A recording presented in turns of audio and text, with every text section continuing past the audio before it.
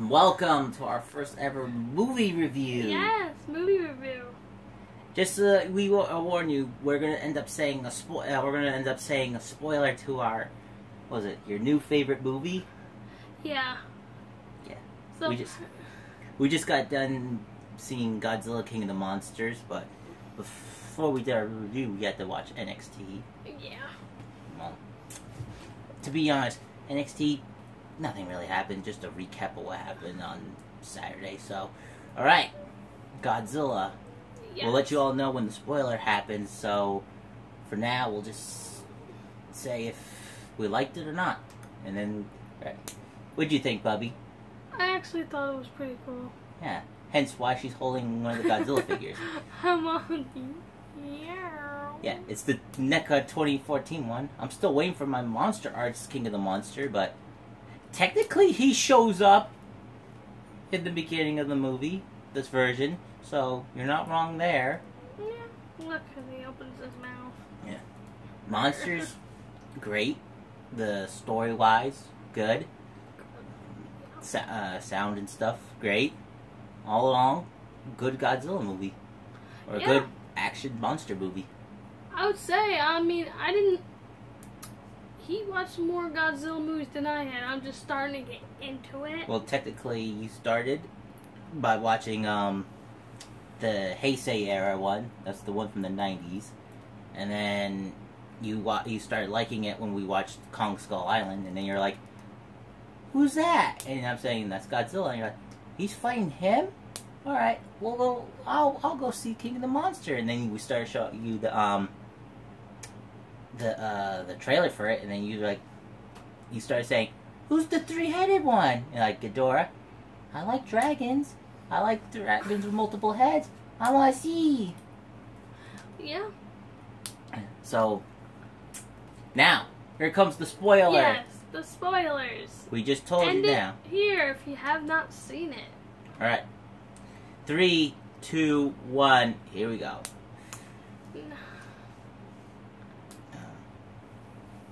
What should we say?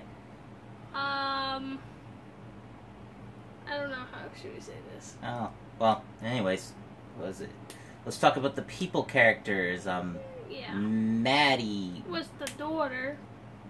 Yeah, and everyone knows her from Stranger Things. I have never seen the show. Neither have I. So. But what do you think of her? Thought she was an okay actress. Yeah, mostly in the Godzilla movies, we don't care about the human characters, but they were okay in this movie. Emma, the mom. She was played by Vera. Farmiga. Farmiga. We have no idea who she was in any of the movies, even though we checked IMDb and stuff. Don't recognize her. But what did you think of her character, being the monarch scientist turned end up turning eco-terrorist turned hero at the last minute of the end movie?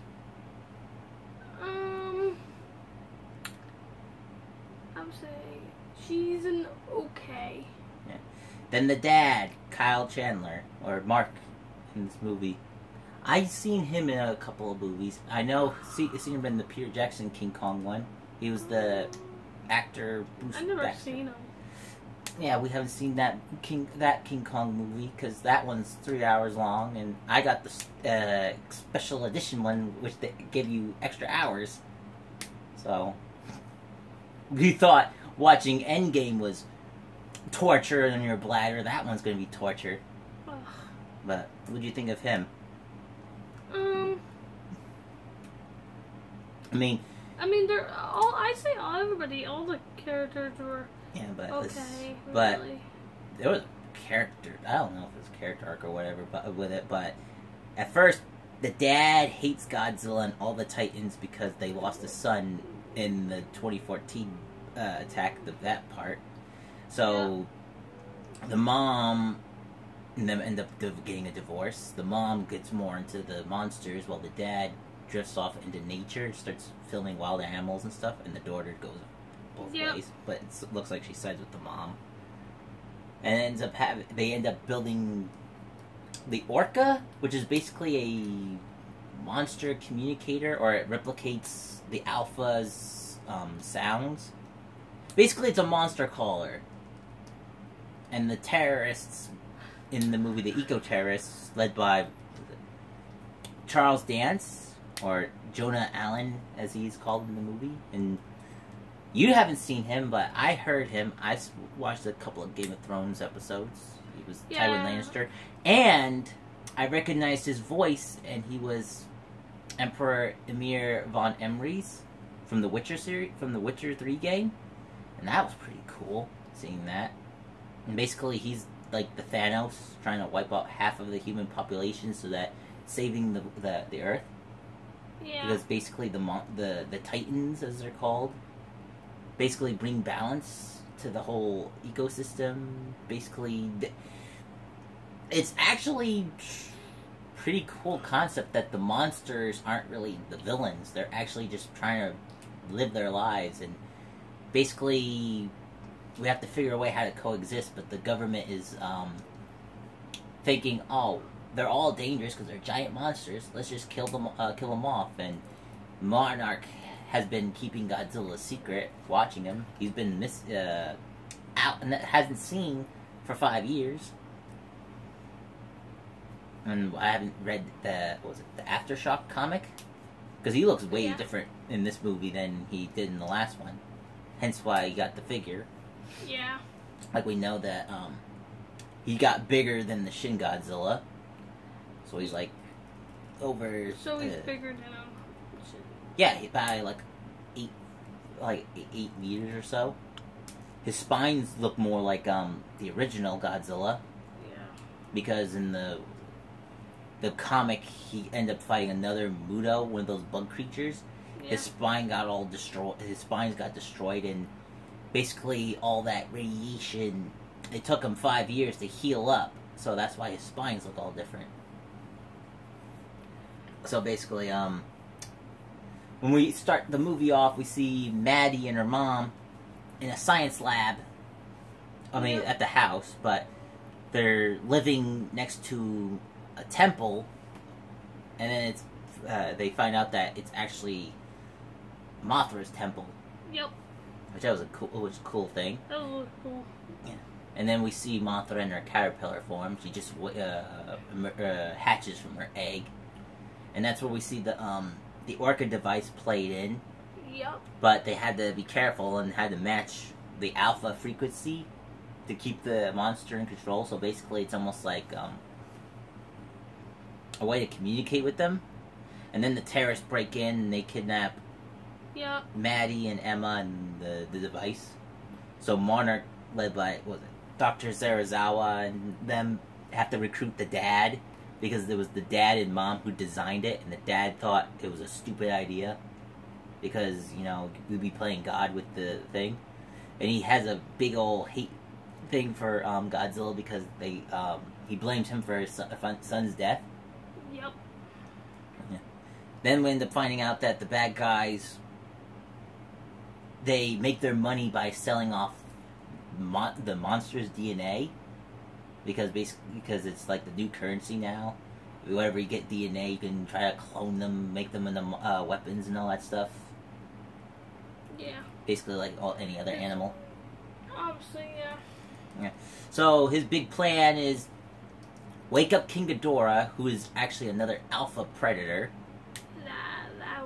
It was like King Ghidorah was huge. Of course, he's huge.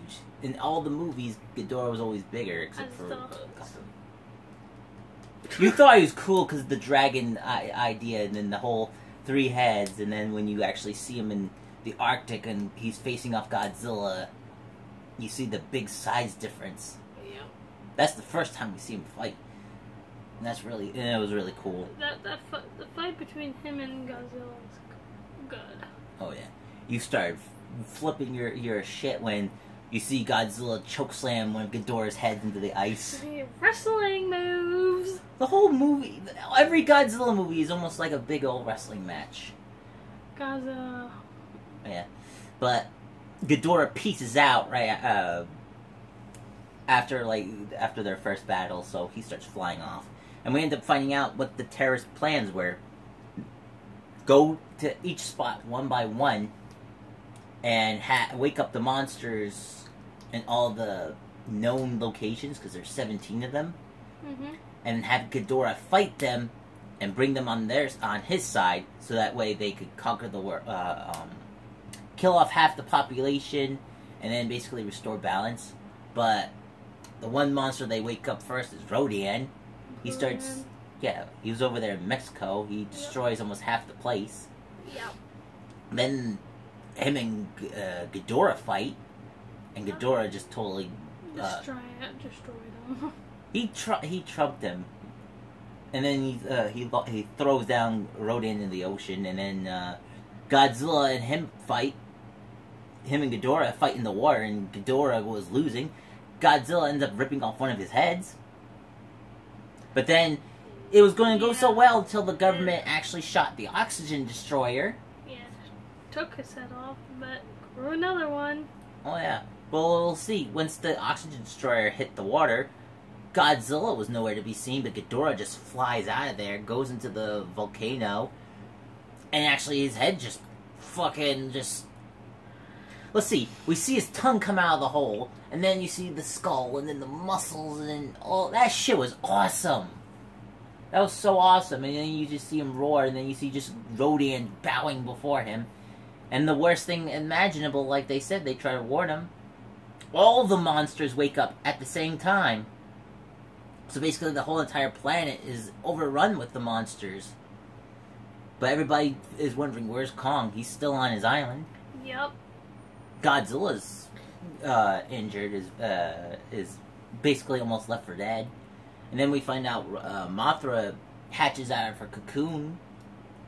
And then we end up finding out she finds Godzilla, and she's calling out to him, and they end up saying that her and Godzilla are a unique species. They're the type that actually are in symbiosis. Yeah. Basically, she's the queen to his king. And we find out that Ghidorah is, in fact, not an Earth-based monster.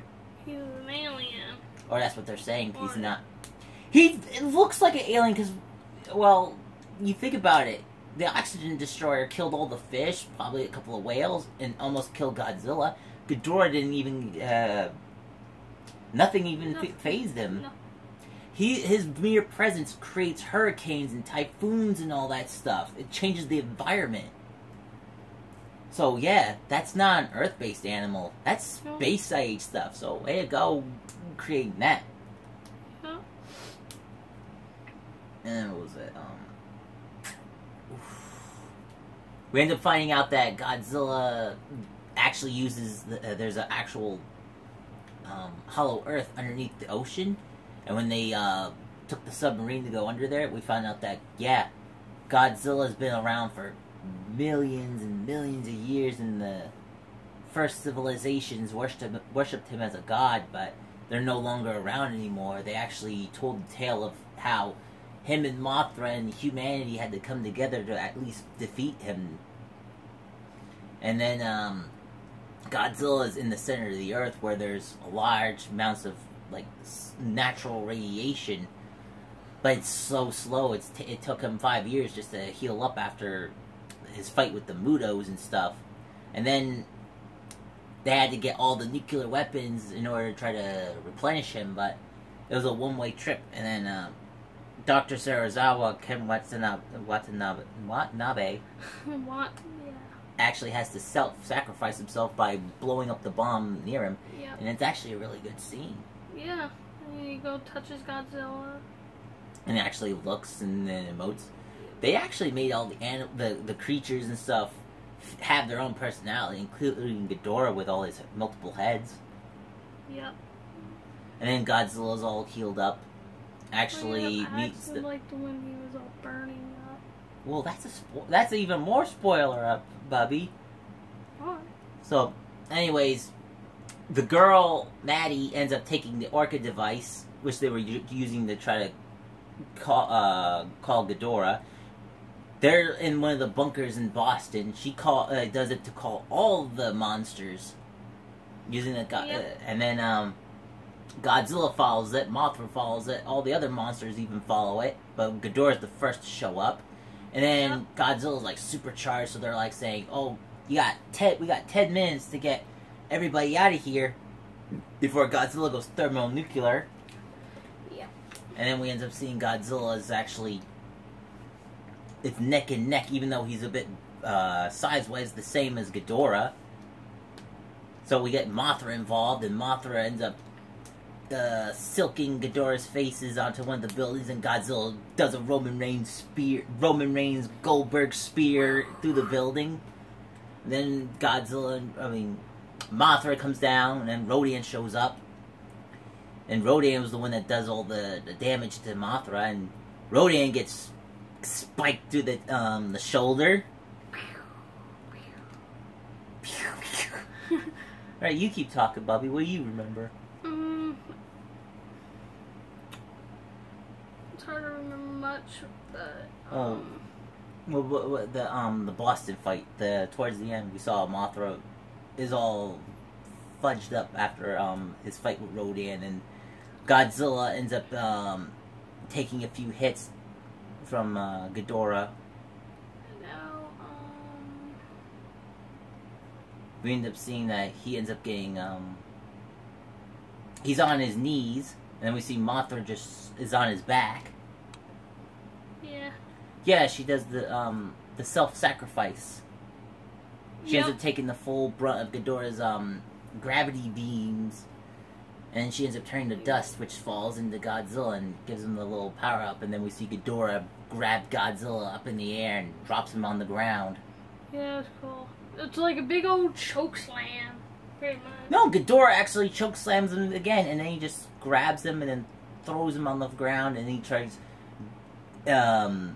absorbing Godzilla's energy by biting him. Yep. And then, the mom had to sacrifice herself by using the orca thing, the machine, to drive Ghidorah away, so that they give Godzilla enough time to charge up, and that's where he ends up doing the supercharge. Yep. Where he's all glowy and he's almost on fire. That's all red. Some people say burning Godzilla, others are gonna say supercharged. That mode's awesome. Yep. But instead of doing the spiral beams, the super beam that he would usually do, it ends up doing like a thermonuclear pulse, like Doomsday from Dawn of Justice, where he just absorbs all the energy and then just. And the first one burns off Ghidorah's wings so he can't fly. Yep. Then the second pulse melts the other two heads, and it's just the main head. Yep. And then you just see Godzilla just stomp his foot on Ghidorah's chest, crushing his the gravity beam generator in his chest, and then it just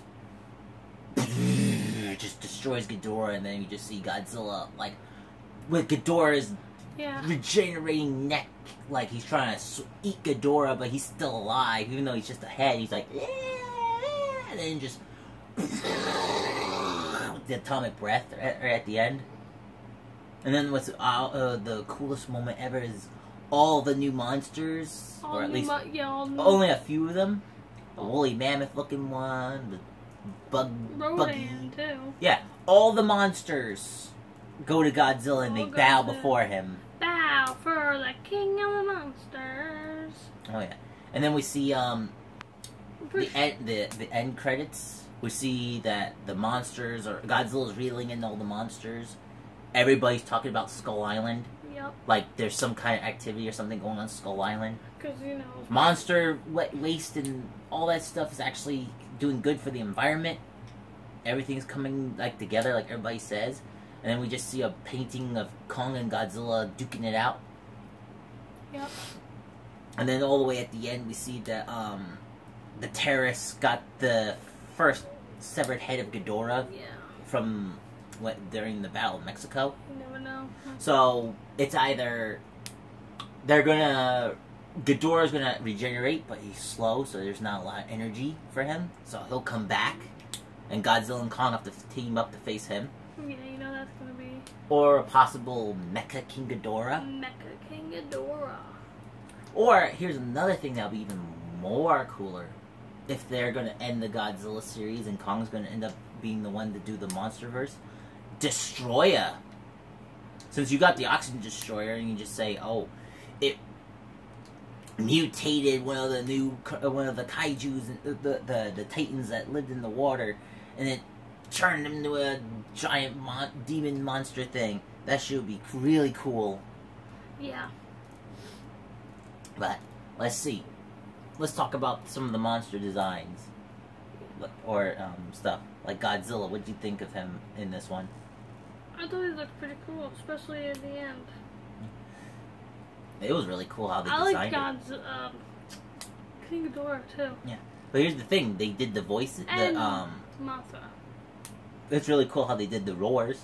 Yeah. Even though they're new, but they kind of hinted. They kind of sound almost like how they were and how they all looked.